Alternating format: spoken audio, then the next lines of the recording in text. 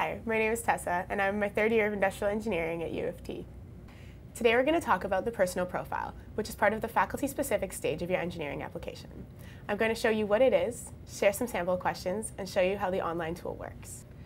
The personal profile part of your engineering application will take about 30 minutes, and it's mandatory. That means that if you don't do it, we can't process your application.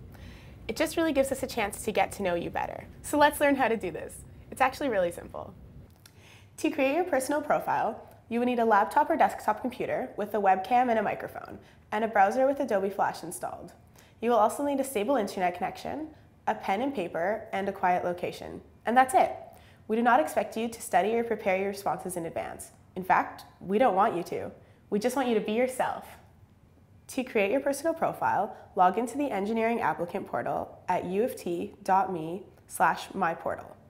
In order to log into the portal, you will first need to enable your Join ID at uft.me/enable, using the instructions in the acknowledgement letter we sent you.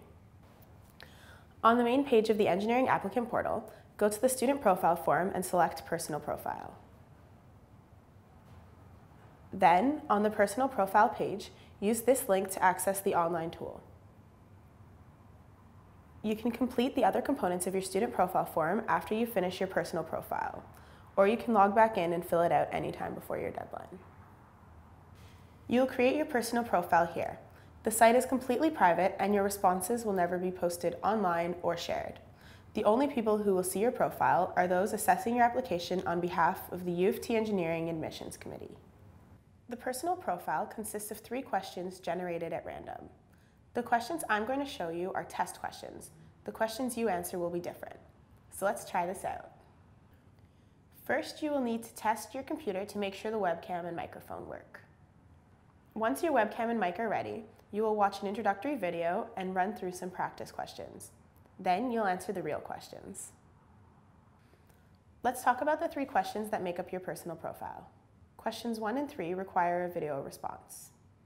Question 2 requires a written response that is 250 words or less. Once you commit to recording your first response, you must complete your second and third responses as well. So let's try this out so you can see how it works.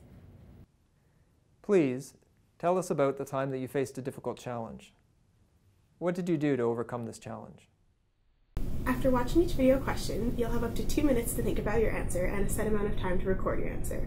So that'll be 2 minutes for question 1 and 3 minutes for question 3. Question 2 has no video component. You will have 10 minutes to type a written response that is 250 words or less. The interface tracks your word count in real time and allows you to edit your response before submitting it. Once you've completed your responses, they are final. You can't do them again. Thanks for watching. We're looking forward to seeing your profile.